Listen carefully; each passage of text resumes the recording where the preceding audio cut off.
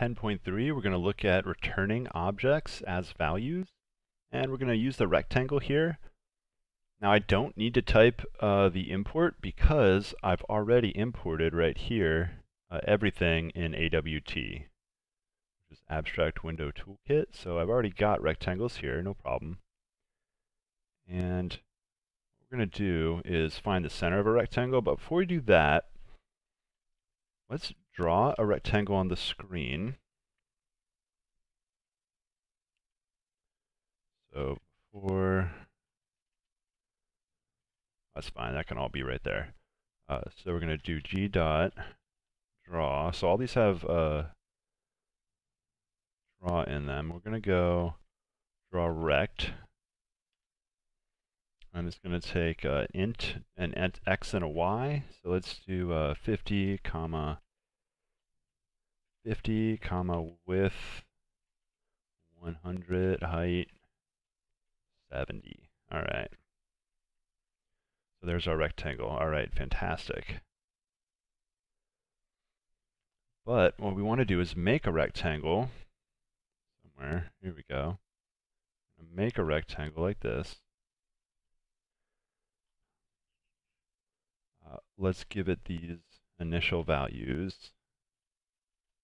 50, 50, 100, 200 is fine. All right, wouldn't it be nice to be able to just draw a box? All right, of course we don't have that method, but we will. We're going to create method. Create method, there we go. Don't change method. The other two are just fine. I don't want to change those. I want to create this method. Okay, now it's going to automatically throw a new exception. We don't want that. Somewhere up here. Oh, looks like I deleted what I wanted. Cool. Hey, no worries. So it's g dot draw rect. At least I thought it was.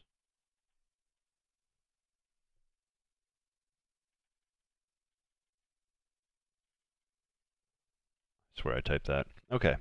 We need an x, a y, width, and a height. But box has all these for us. So we're going to type box dot. Oh, look at that. The four I need are right there at the top. There's plenty of other things box does down here. But let's just go with the x, comma, box dot. I'm pushing down and tab. Box dot.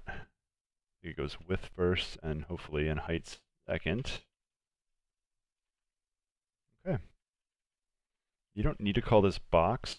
Control R to rename. I'll just call it little r. Shorten it up a little bit. So now we can draw a rectangle. We draw that box. There's our box. All right, fantastic. Okay, so now we're ready for this method. So this is going to return a point. It's called find center, and calculating the x and the y values of what the center would be. So you're going to take half the width, add it to x, half the height, add it to the y, and then return a new point with those x, y values.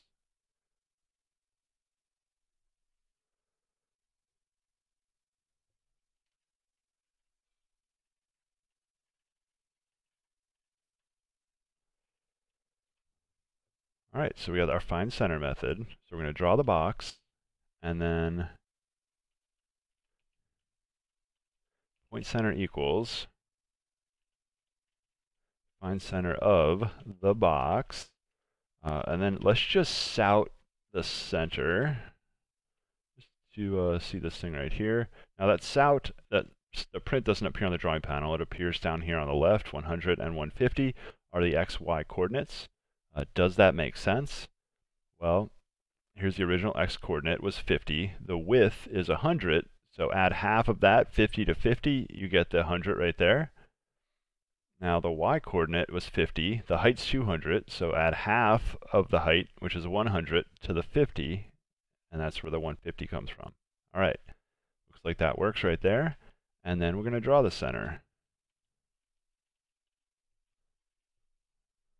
And Oh, I can't run that. I got to close my graphics window and then run it. There you go. So the center is drawn right in there.